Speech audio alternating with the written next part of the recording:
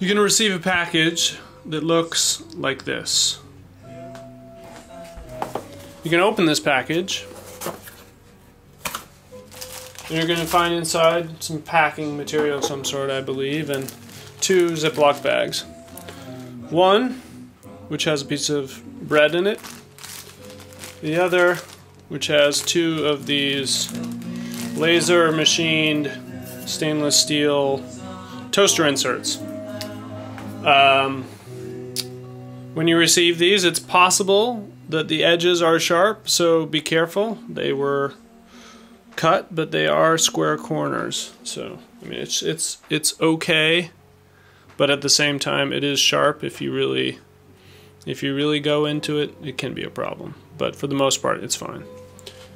It's a piece of metal. It came from a shop. So we give it a rinse.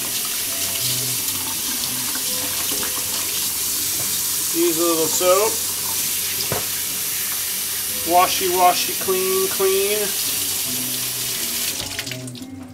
Pat it dry with our microfiber cloth. And maybe a piece of this just to get it dry quickly. And then we're going to put it in the toaster.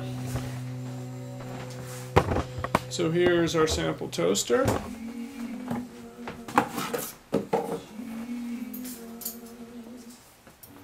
Here's our insert.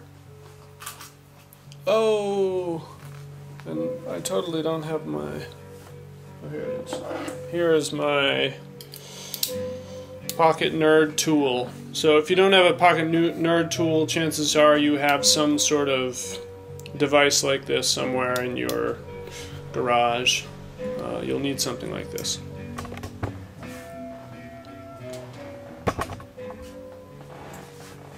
These cuts right here are little tabs that you can bend. Like this. So you bend a couple of those out and they hook around inside the toaster.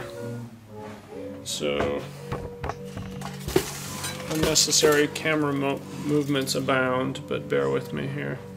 So I have my here. Let's get from this angle. And I drop this in like this. And it kind of hooks over the edge. Now this toaster in particular is a little bit finicky because it has these things that want to stick out. So you kind of want to tie down this thing. And we can do that. Can we? Maybe I don't even know if we can. You'd have to open up the bottom of the toaster. So, this is the reality of this device. It's not perfect, but for many toasters it works just fine. Now we're going to make a piece of toast. Drop in our toast. You should set it on a high setting. Wait till it comes out. I think now we have a break of some sort. I forgot, actually, I was supposed to show you the toast output. Wow! That one came out great. So this is the same toaster that created this guy. And you see the difference here? And this is just really about turning up the settings on the toaster and also the grain of this bread. This is, okay, so this is the Honey Brand country bread. And over here,